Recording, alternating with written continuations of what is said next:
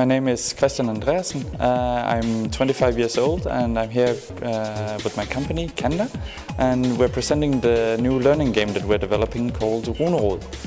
And my background for this is actually a civil engineering degree, so I'm one of the few people here who's not really educated within game design.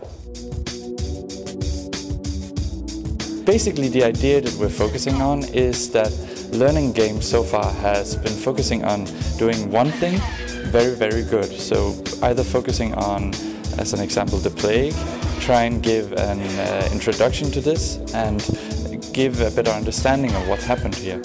But what we believe in is that games as a platform can be extended beyond this. So it can be a platform for learning, a tool that is integrated into the education system. When you're developing a learning game, then you actually have multiple end users. You don't just have the kids who are going to be playing this and hopefully will think it's fun. There's also the teachers, there's the school administration board, and there's also the government, in that they have something that they say, in our country, this is what we call learning and this is what we believe that kids should be learning. And all of these people need to be satisfied. They need to see the value in a learning game for it to be a success. So what we're doing now is we have the game.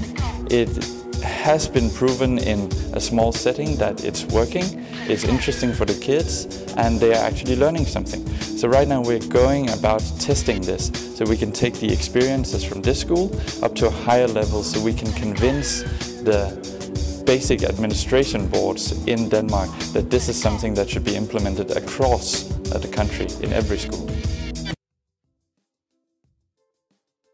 The idea is, we're using these elements from World of Warcraft. Quite simple quest structure, you have to go out, pick up these pieces, and then you have to gather them together later on. So we're trying to use these elements that they already know from online games and from the games they're playing. Like now we can see he wants to talk to us again, so we go back, turn it in. It has the dialogue saying, okay, I'd like to help you. And here we go over, and this is actually one of the learning quests. So you have a lot of these puzzle quests in normal games, and the kids know how to interact with them and how to solve them. But there's actually also something in the school system called the Kanda.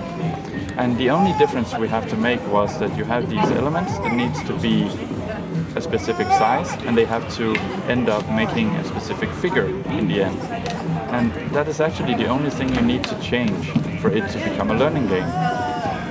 So while doing this puzzle quest, they are actually also learning something that the Danish school system tells them that they need to learn. So they are learning things they would otherwise have learned in school by normal presentation methods, but they're learning it in the game. Of course, we expected that they would be learning something, but we did not expect to this degree that we've seen. We've actually discovered that these kids are learning much, much faster than we anticipated. And it seems that if games are very, very good at motivating people and give them a feeling that they are in a different world and they can do sort of things. You see games where you can have superpowers, where there are orcs and elves and you can fly around in a spaceship.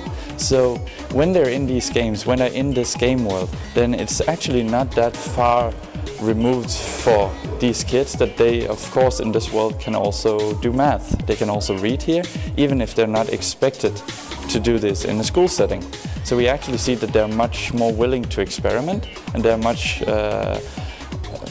more able to actually learn something from their experiences when they're in this game context. So you have the basic interaction with the people is reading, so that is the language skills that are primarily being taught there. And we see that even though there's no sound, these kids are actually just starting to read it.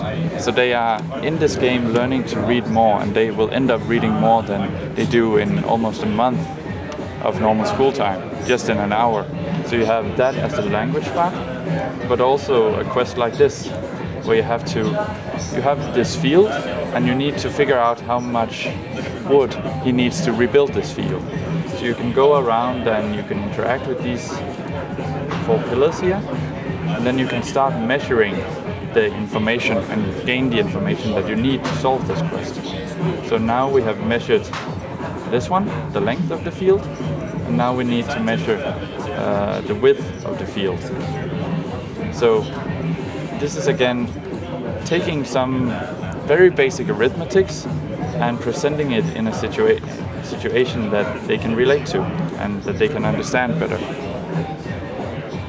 So here we're starting to get some information like the height of the pole, and now we just need to figure out what is the distance between the poles. So we need to have activated 2 of these to figure out what the distance is.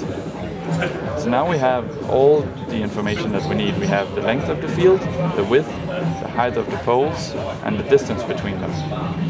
So now we can go back, and this is where they have to start calculating, where they have to figure this out themselves.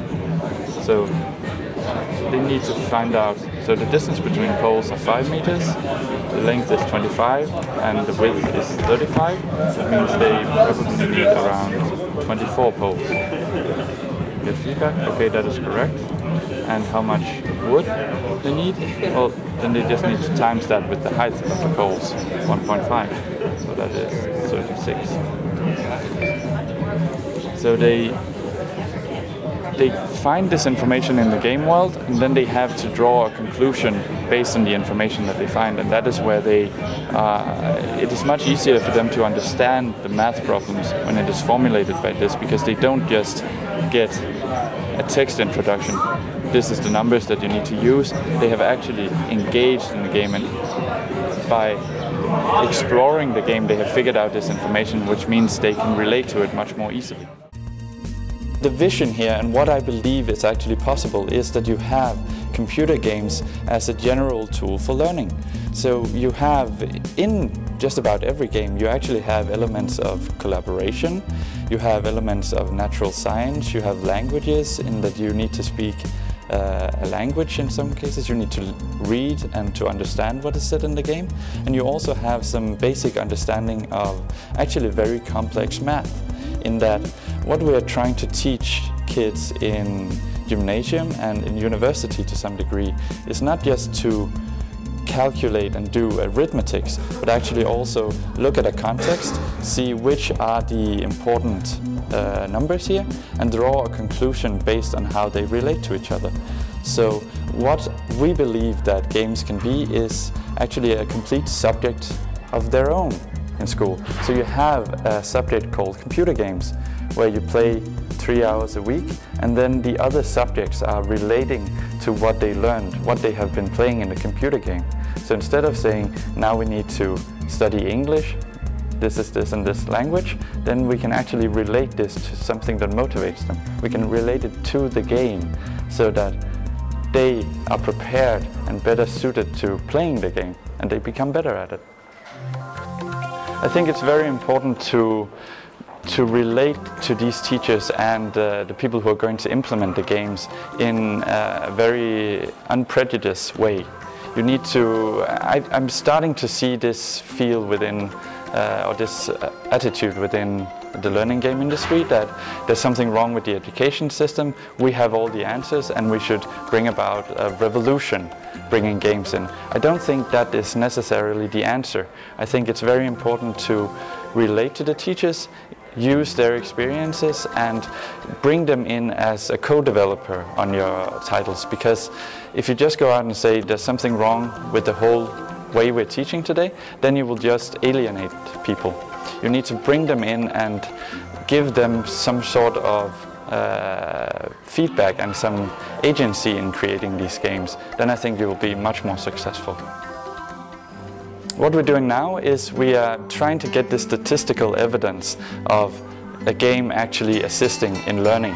And once we hopefully have this, if this is a success, then try to implement this as a standard teaching tool in the school system. So that is the next step. It's a user group, they need to be included.